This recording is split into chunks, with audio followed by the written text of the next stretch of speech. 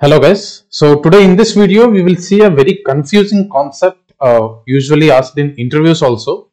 What's the difference between probability and likelihood? Okay. So let's jump onto it. So let's say we have a data set. Okay. We have collected heights of some individuals. Let's say we have m individuals with us. Okay. And let's also assume that this particular data follows a distribution called as normal distribution, and this is how a normal distribution looks like. Okay, and for every normal distribution we will have some mean and some standard deviation. Okay, so in this case let us assume that mean is 155 centimeters and standard deviation is 4 centimeters with respect to heights of individuals. Okay, now probability, in order to understand what probability is, so let us consider this particular statement here. Okay, so if we select a person at random from this particular data set that we have, what is the probability that height will be between 163 and 167 centimeters? So how do you calculate it? So it's the area under the curve between these two values, right? So on x-axis we have this heights, right? So the probability of a person, if he or she is selected at random, the probability of height between 163 and 167 centimeters is area under this particular curve. So the shaded region here. So this will give us our probability. And how we can write it mathematically? So what is the probability of, if we select a person at random, what is the probability that height will be between 163 and 167 centimeters given mean is 155 and standard deviation is 4. So what will be the probability? So in order to calculate this, you will need to find the area under this particular part of the curve. Okay, so this is what probability is. And how you can calculate the probability? You already know something about the data that is at hand.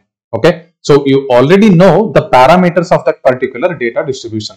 So in this case, since we are considering normal distribution, we already know the distribution parameters. What is the mean and what is the standard deviation? Okay. So given that we already know the parameters of the distribution, if we want to calculate the chance of something happening, that is called as probability.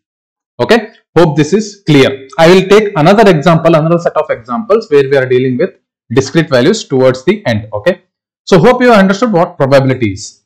Now let us see what likelihood is. Okay, so let us say we have this particular distribution, okay, with some value, mean of 155 and standard deviation of 4. Okay, so if we have a person whose height is 147 centimeters, okay, what is the likelihood of this value belonging to normal distribution with mean 155 centimeters and standard deviation of 4? How you write this mathematically? So it is written as likelihood of mean is equal to 155 centimeter and standard deviation is equal to 4 centimeter given height is equal to 147.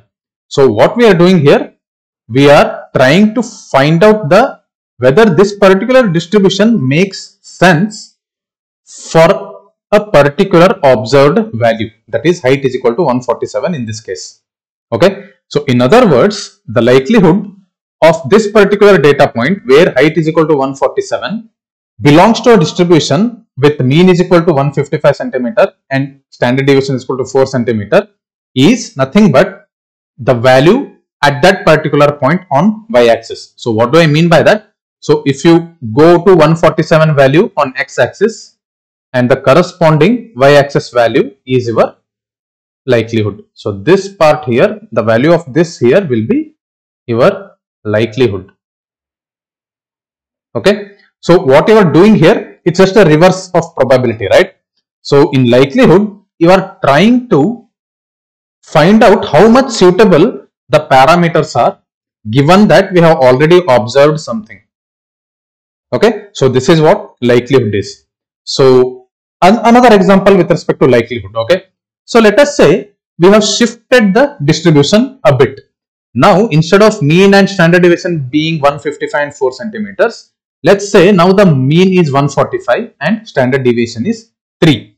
Now what is the likelihood of mean being 145 centimeter and standard deviation being 3 centimeter, given that we have already observed a height of value 147. So now if you look at these values in this particular distribution diagram, 147 comes somewhere here, right? So let's take this as 147. So what's the likelihood? So it's this particular corresponding point on y-axis, correct? So this particular point. So this is our likelihood. So now if you compare the likelihoods of these two distributions on this particular data point, the likelihood of this point belonging to this particular distribution is higher than the likelihood of this particular point belonging to this particular distribution.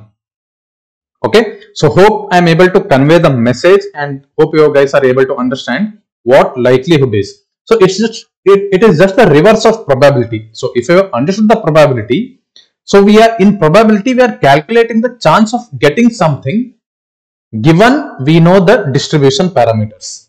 Okay, in likelihood you already know that there is an event already happened. What is the likelihood or what is the chance of that particular event belonging to some distribution with some parameters? So that's likelihood. Okay, so it's confusing, but once you understand it, it's fairly easy to explain. Okay, now you have seen it with respect to continuous data. So let us jump to data where we are dealing with discrete values. Okay, so let us say we are tossing a fair coin. Okay, so this will be a random event or random variable. Okay, so since we are already saying it's a fair coin, we know that probability of getting heads or tails is 0.5, correct? Because it's a fair coin, right? So what's the probability of getting tails?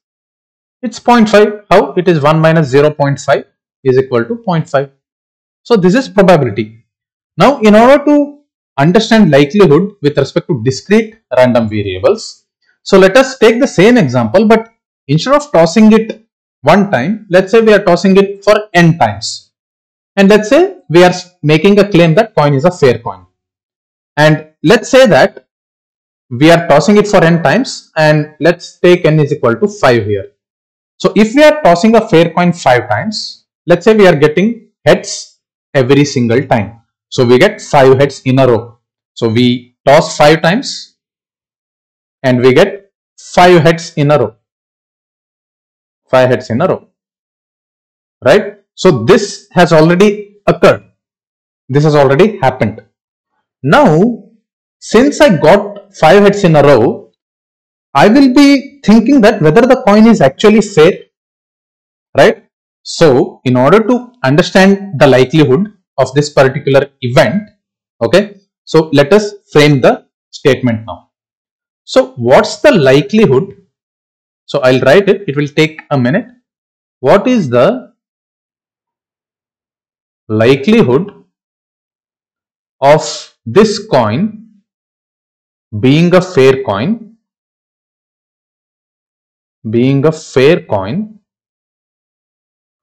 given we get 5 heads in a row?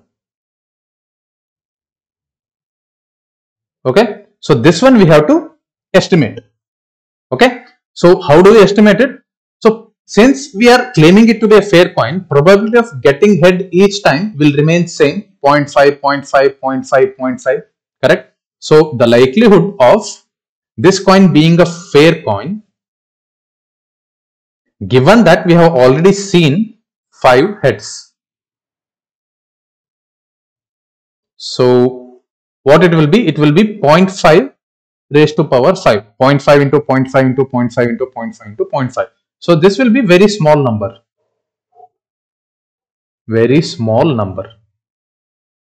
correct?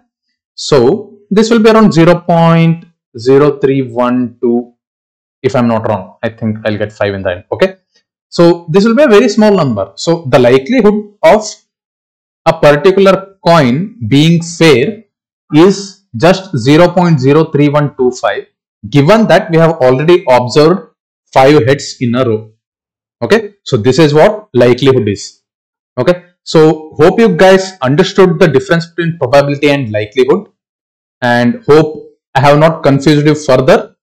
So if you guys have any questions, please post it in comment sections. I'll try to take another example and try to explain it to you guys. Okay, so if you guys have any questions, please feel free to reach out to me via comment sections. If you like the content, please give it a thumbs up, and if you haven't subscribed to my channel, please do subscribe. Thanks one and all. Till we see in the next video. Happy learning. Bye bye.